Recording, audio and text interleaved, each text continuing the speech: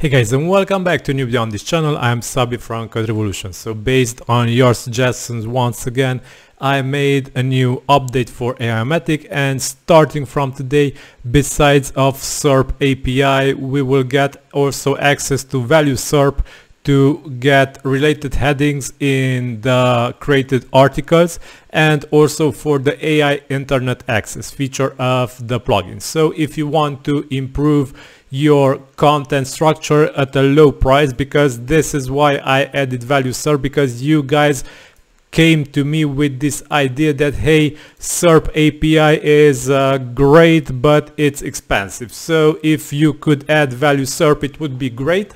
And yeah, I listened to you guys, and starting from today ValueSERP is available in the Aimogen plugin.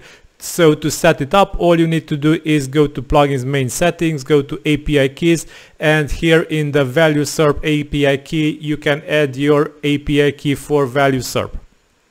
So the order of the API calling in these SERP processes is the plugin first calls ValueSERP, then it checks SerpAPI, normally if you added an API key here, and afterwards it goes to scrape Bing results, as these results are usually available for free and accessible from servers. So this will be the order. First we will go for ValueSERP if you add an API key here.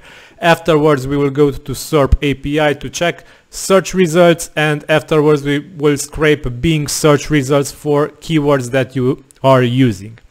Okay, so check ValueSERP, it is linked in this video description. Check Aimogen, it is also linked in this video description.